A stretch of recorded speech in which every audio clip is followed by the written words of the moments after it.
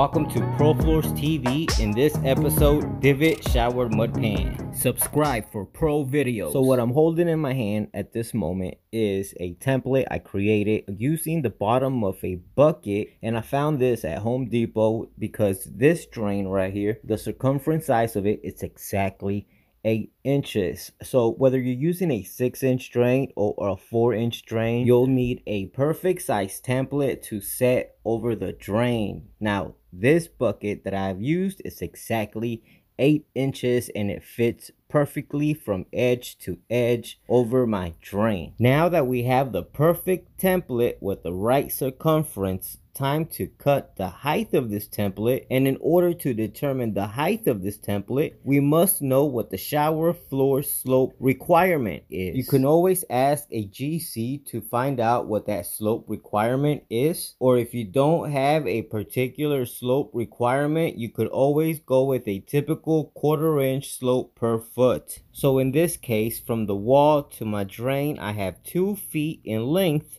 so a 1/4 inch per foot equals a 1/2 inch drop between these 2 feet. So now that we figured out the most important, which is a 1/2 inch drop, I can go ahead and find the right size to cut my template, which is approximately, in this case, 2 inches in height, but every shower will be different. Some showers could be recessed deeper or not as deep. Some drains could be set low or too high, which makes the template a different size. Therefore, it's important that you find the correct size height for your template before you start this divot shower pan method. Now that we have the perfect size template for this divot method, we will proceed with the shower mud pan as usual. Before I start on all my shower mud pans, whether it's a divot method or not, I always apply a thin coat of thin set mortar on the surface so that the sand mix mud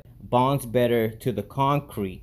This also helps to avoid any hollow when the sand mix is all set and done. That being said, I will continue to finish mud packing the shower floor as I would any other shower with the slope already set. Notice that I filled the template with sand mix and added a few nails over the top so I can easily pull when needed. Next, find something to cover the drain or a drain plug so that you don't have any debris or sand mix falling down the drain. Now we put the 4 bolts back in so that sand mix don't fall in any of these holes. Guys, for the main event, the divot structure around this drain and coordinating with waterproof. The fabric fell on a steep drop like that, it won't work. It's impossible. So you want to do this at an angle. And we'll use this tool for now. I start off by using the putty knife, the 3-in-1 painter's tool, and start removing some of the mud's sharp edge around the drain. However, this won't reach all the way to the rim, so I'll bring my trowel for that. I like to use my trowel, the pointed part, right at the edge of the rim. Right at the edge of the rim. See that? Right at the edge of the rim. As you work in the divot structure, you want to keep the mud on the outer rim of the drain. You don't want to go over the drain, and you don't want to be far past the drain. It has to be right on the edge of that rim.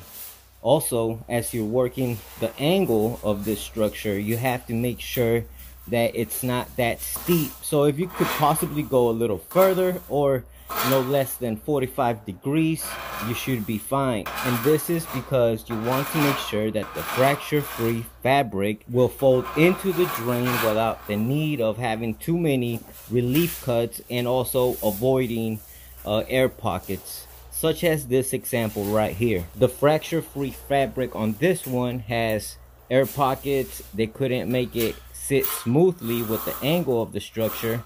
And this example on the right, it looks a lot better, it's a lot smoother, and they were able to do the relief cuts and fold it in with no air pockets whatsoever. So that's it. I finished scraping off the angle of this divot structure. Now I am using my hands to basically finish molding it and making the sand mix smooth, because if you don't make it smooth, it will dry rough on the basically on everything that you scraped off will dry rough. You want to make it smooth. I patting it down using my hands, just smoothing it out. Of course, I have gloves on, and so now the sand mix will be a lot smoother because we're taking in consideration that we got to waterproof this, and if we don't make this smooth, then the sand mix, it'll get really sandy, really rough, and you don't want that on your waterproofing. You just want it to be nice and smooth.